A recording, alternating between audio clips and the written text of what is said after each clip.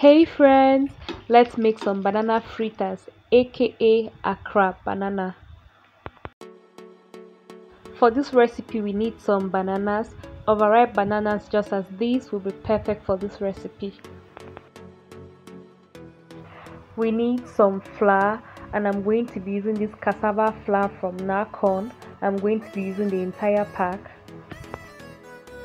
Here we have 2 eggs, half a glass of milk, 1 tablespoon of baking powder, half a teaspoon of salt, and some nutmeg.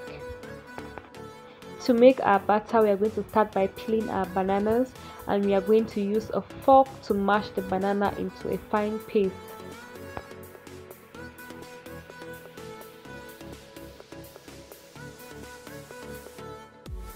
After mashing your bananas, you want it to have a consistency just as so.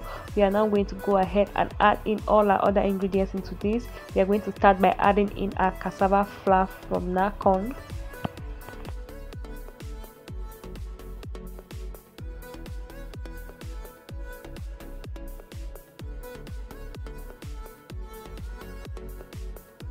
I will be adding in the baking powder, adding the eggs and the milk,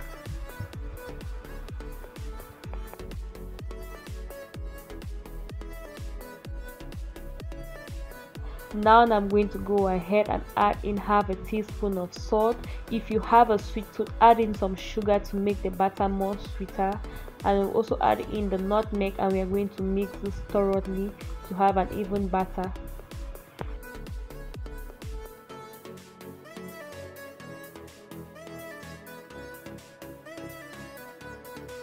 Here is what our batter looks like.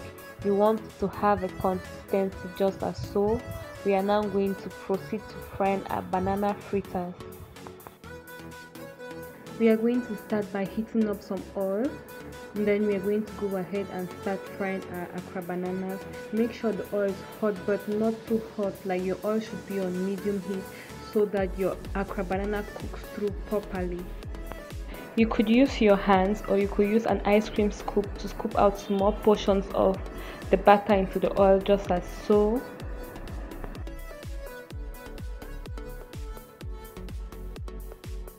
My kitchen smells so good. Accra banana is coming together. Make sure to flip it around as it's frying, and make sure your heat is on medium heat so it doesn't turn brown without cooking through. Here we have our banana fritters. This is such a delicious snack. If you did like this recipe, please do not forget to give this video a thumbs up, and until next time, bye bye.